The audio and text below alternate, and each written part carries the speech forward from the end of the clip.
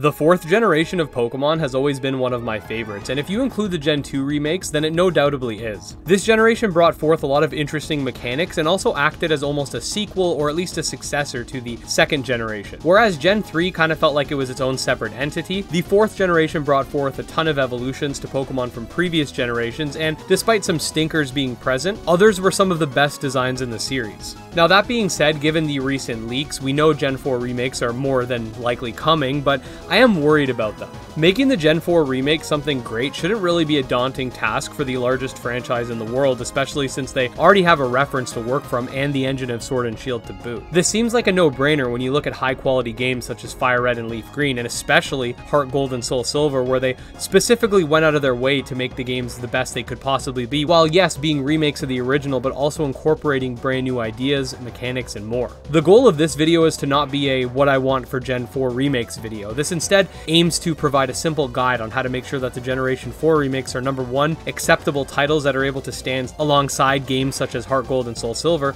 and 2, justify that $60 price tag. We're going to talk about what in my opinion has been the decline in remake quality, and this isn't just a Game Freak problem, this is actually a Nintendo problem. And given how the new trend of Pokemon games seemingly being targeted towards an even younger audience than in the past has subsequently caused the games to be watered down, and how that could negatively affect these titles. This isn't a Pokemon sucks video, but it's more of a critical take on past behaviors, and it's no secret that past behaviors are the greatest determinant of future behavior. Either way, this intro has lagged on enough, so I think we can dive right in.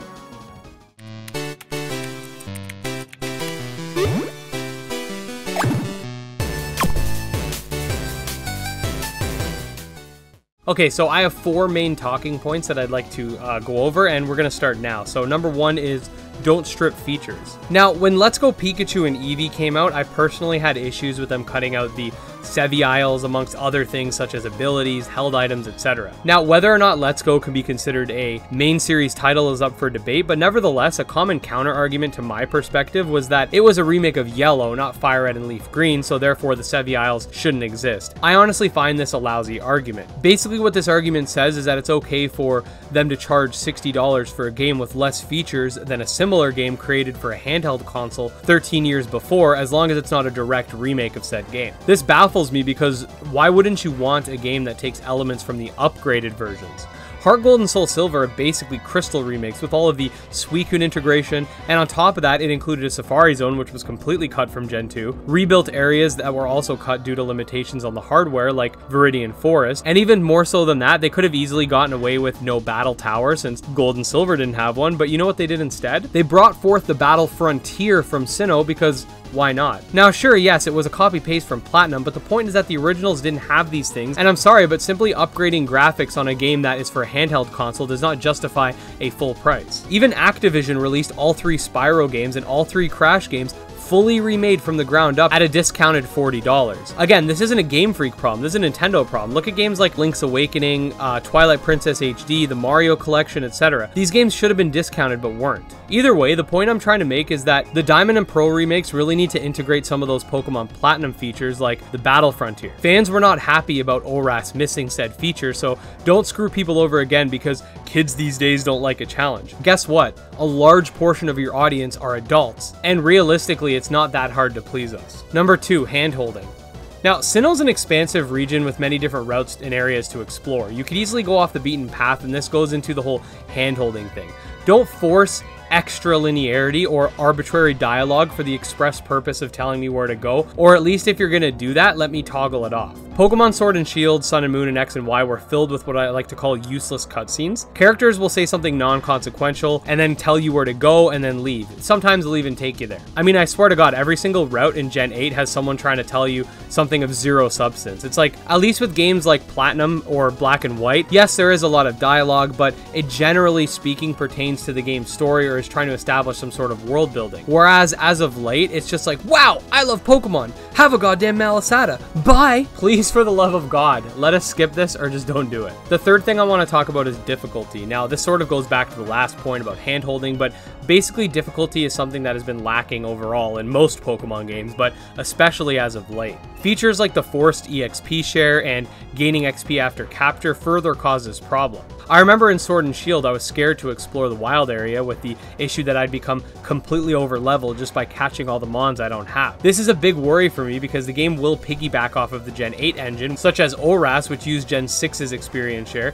It seems that we'll get stuck with that too. Other than that, all they really have to do is just keep the NPCs the way they were in Platinum and leave level scaling as is. The native games aren't Dark Souls or super difficult by any means, but they're at least not 100% mindless. Optimally, we'd get a difficulty option, but let's be real, I'm not expecting that, and if it does come, it'll likely be scrapped in a future generation like other beloved mechanics. Now, number 4, complete the national decks. Now, no, this isn't a Dexit comment on Junichi Masuda's personal pictures type thing. This is just more of a sensical thing. Sword and Shield already feature around 600 of the Pokemon available, so if Gen 4 brings like only an extra 200 instead of 300, it would literally just leave like 100 Pokemon out. It would be kind of dumb.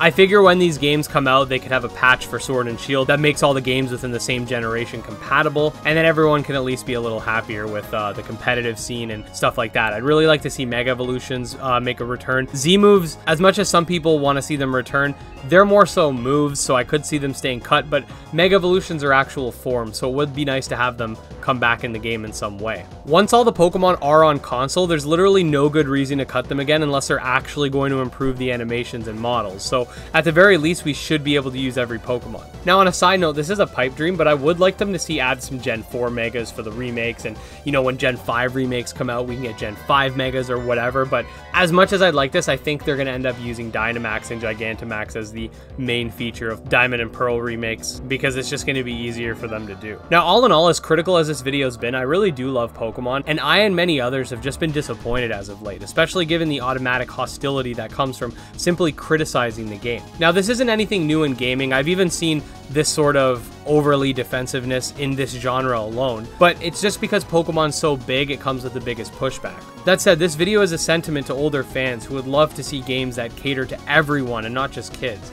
I can still play the first 5 generations of Pokemon and not feel patronized, and I really want the franchise to go back to that. The uprising of the monster taming genre is proof that older fans of Pokemon do exist, and a lot of them aren't happy, and that's why they're switching over. There's a lot of small things that the Pokemon company could do that would make a lot of fans happy, and it's just sad to see that they don't care. Now, that said, I am still cautiously excited for the Gen 4 remakes, and I really do hope that it follows in the footsteps of the Gen 2 remakes, which are my favorite Pokemon games of all time. Let me know what your guys' thoughts are on the whole Gen 4 remake situation, and if you did enjoy the video, make sure to like and subscribe for more monster taming content. You can follow me on Twitter at GymLeaderEd. Check out our subscriber Discord, all links in the description. Until next time, peace.